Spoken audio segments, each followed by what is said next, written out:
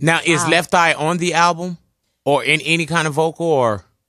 Well, we're trying to do some ad-libs, but I'm not ad-libs. Interludes. Yeah. Thank you. Go ahead now. She's there for me. Hello, as she should but be. we also have, I don't know if I can say his name right now, but one of the features actually gave her a shout out too, and it was really dope how he did it. Who was it?